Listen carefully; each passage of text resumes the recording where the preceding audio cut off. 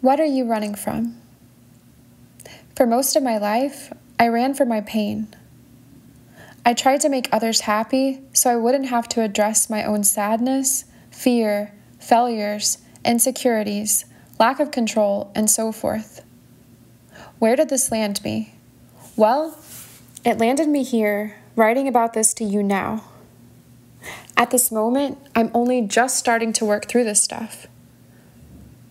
It's interesting because I've been walking with Jesus since the end of 2021/beginning of 2022. And I thought he would automatically fix me, that I wouldn't have to put the work in. And the thing is, he did fix me. He gave me a new spirit. That was a long time ago when I first put my faith in him. But just because we put our faith in him, that doesn't mean all of our problems go away. We have to renew our minds. We have to grow spiritually.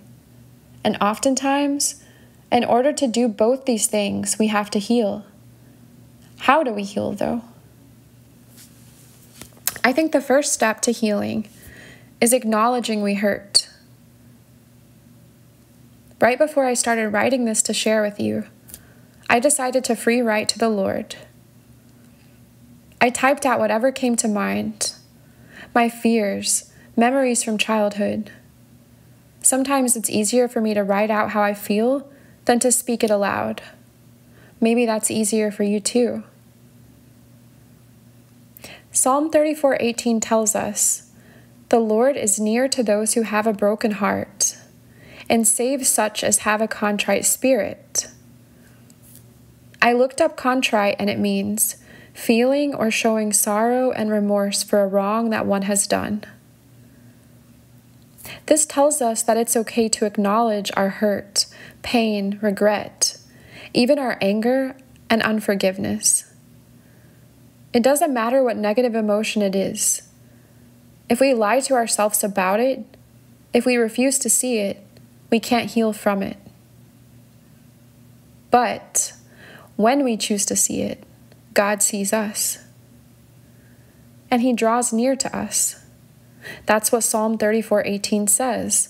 The Lord is near to those who have a broken heart, and saves such as have a contrite or sorrowful and remorseful spirit. James 4:8 says, "Draw near to God, and he will draw near to you. Clean your hands, you sinners, and purify your hearts, you double-minded." There's many levels, meanings, and application to God's word. In this instance, I believe James 4:8 can be understood as, if we address what we're hiding, refusing to see, running away from, we can begin to address our double-mindedness, and that makes moving forward a lot easier. A well-known story of someone literally running away from themselves, their feelings, and God's calling on their life is Jonah.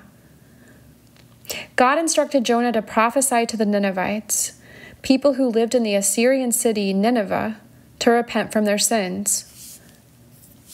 Instead of listening to God, Jonah ran from him. I believe he was also running from himself. Jonah was double-minded. Double-minded means wavering in mind, undecided, vacillating. While Jonah's contempt toward the Ninevites may have been unwavering, his trust in God wasn't. In other words, Jonah had to deal with his indecision in order to move forward. And how did he do it? He landed himself in a whale for 3 days and 3 nights.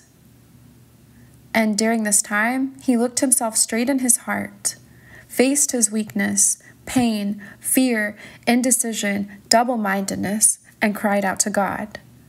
And God, in his infinite power, mercy, and compassion, rescued Jonah. So again, how do we heal? We start by facing our problems. Oftentimes, this means facing ourselves and looking into the parts of us we don't want to see. If this is hard, that's okay. If it hurts, even better. The Lord is near to those who have a broken heart, and save such as have a contrite or sorrowful and remorseful spirit. The Lord wants us to depend on Him. If we could do this on our own, if we could heal ourselves, would we need Him? In 2 Corinthians 12:9-11, Jesus spoke to Paul and said, "My grace is sufficient for you, for my strength is made perfect in weakness." God wants to help us heal. So let's start by facing the dark. It might be scary, lonely, confusing. It will probably be uncomfortable. But when we allow ourselves to see how broken we are, when we face our fears, when we cry out to Jesus in our weakness, He will draw near to us. And when He does, we will heal.